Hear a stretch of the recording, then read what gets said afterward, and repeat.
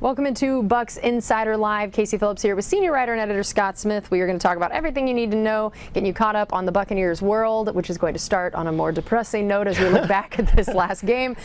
So much for being in the holiday spirit this week. It's been so sad because, I mean, the team has done so many incredible things in the community and done so many holiday events, and it's been awesome. So I love to focus on that, but of course it puts such a damper on it when you have a game like this last Sunday. So what are the biggest takeaways from the game for you of what this team can, I don't know, learn from this to move forward at this point? Really? Yeah, that's putting this on you. Don't play a rookie making his first ever start. Yeah. I don't know. It was a lot of the same problems creeping up again. Third down issues, protection issues, critical penalties. I mean, the penalties were absolutely killer. The first three penalties cost the Bucs a sack on the first play of the game, a third down stop in the end zone where they eventually scored a touchdown, and a 68-yard touchdown for Mike Evans. So it was kind of a demoralizing afternoon because even when the good things happened, they were almost immediately erased by something else. And the Buccaneers just got beat in every phase of the game. And it doesn't say to me that this is how the Buccaneers can play and will play going forward, but it definitely was a bad afternoon. Yeah, and the one bright spot for me that I would love to focus on is Devin Tompkins in the return game. So tell us what you saw from him and just how exciting this could be moving forward. Yeah, the funny thing about Devin is he wasn't too far away from making the active roster at the start of the season, and Coach Bowles talked about that yesterday. I remember back in training camp, we were raving about him on a daily basis. I remember the joint practices in Tennessee, he put on a show. Yeah. And the guy is, he had a huge year at Utah State, like 1,700 yards and 10 touchdowns, something like that. He's fast, he's elusive, and yet he goes undrafted. And why is that? Well, he's generously listed at 5'8" and about 155 pounds. So, that is generous, yeah. Yeah, he's a small guy. And, you know, guys that size don't really last in the NFL very often or make it to the NFL, but he has a lot of talents. And Coach said mainly the reason he didn't make the roster to start the season was he just didn't really have the offense yet. He didn't know the offense well enough yet. But they kept him on the practice squad the whole time, and now it's 3 months later, and he's had a lot of time to learn things. So he looked great returning kicks. He accelerated quickly, made moves on the run. Like at top speed, he was making these moves.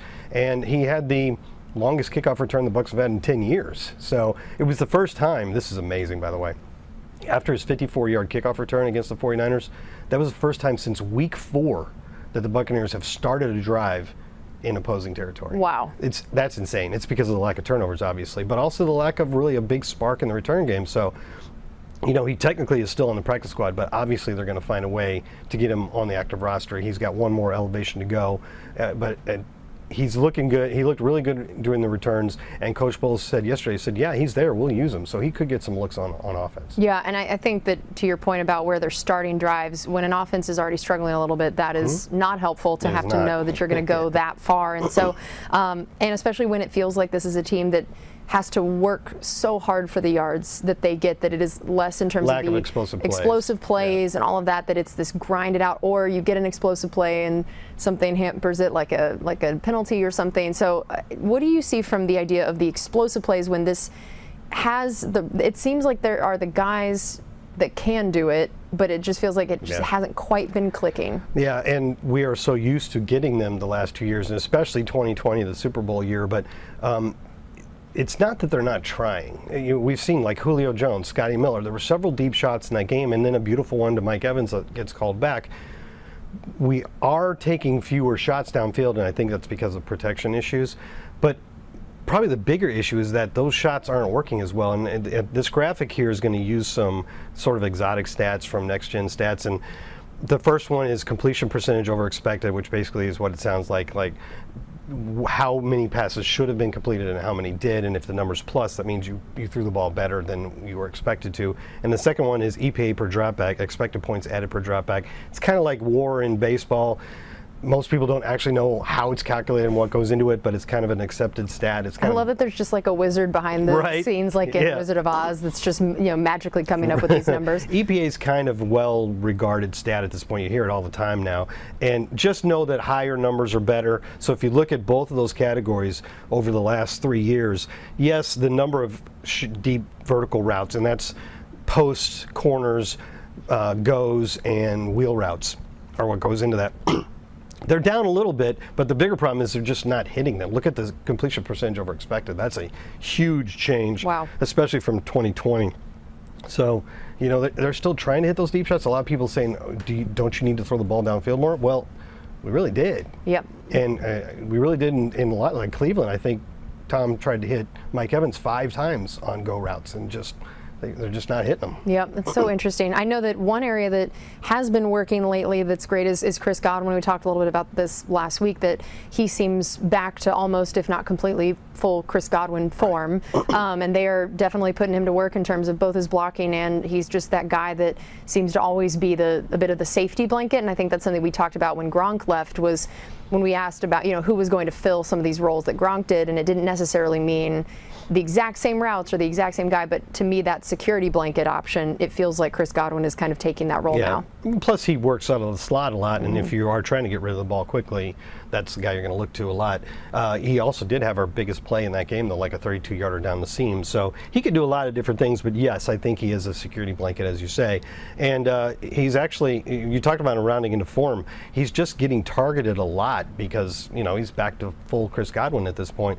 And he's now caught at least 5 passes in 10 straight games, which is the second longest streak in team history. It's the longest streak by any player in the NFL this year. So he's a high volume guy for sure, and you can pretty much guarantee every game that Tom's going to look to him a lot. You know, sometimes it's a Mike Evans game and sometimes it's not, right? He might get 10 targets one game and 3 the next, but Chris is always intricately involved in what we're doing. Okay, and then I know that it's so weird to talk about, especially after a game like that, but the Bucs are in first place.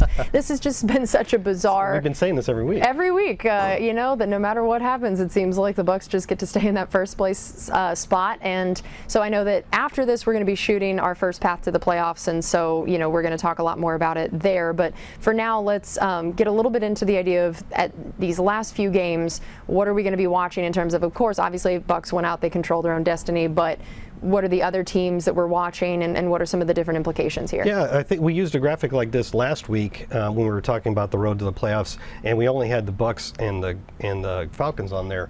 But the Panthers beat Seattle, I believe it was, in Seattle, and are now equal with Atlanta, 1 game behind the Buccaneers. And they actually, people love to say this, control their own destiny. I'm doing air quotes, you can't see me right now.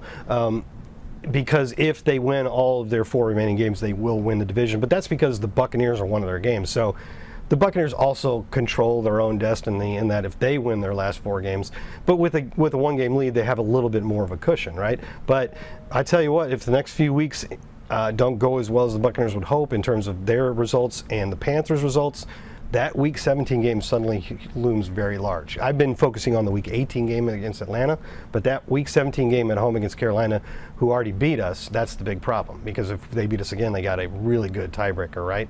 Whereas we already beat Atlanta earlier in the season in Week 5. So it's this game coming up against Cincinnati. It's very, very important. Don't get me wrong, it's very important. But of the 4 remaining games, in terms of what it's going to mean to you in the NFC South race, it's the least important. You still really need to win it, but since it doesn't really affect your NFC division and conference tiebreakers, it's a little less important. I am of the opinion that this is all going to come down to Week 17 and 18. Yeah, which is going to be fascinating television, that's for sure. All right, we have a couple questions from Richard, and so based on what we were just talking about with the Cincy game, he said, thoughts on Cincy coming to town? What are some weaknesses of them that the Bucs can take advantage of? They don't really have a ton of weaknesses.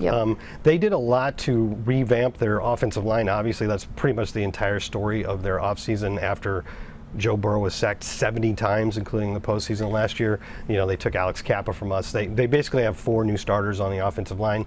And it's been improved, but Joe Burrow's still been sacked 35 times. So there's an opportunity for the Bucs maybe to get some pressure on him, which is important because he's just so cool and calm and collected back there.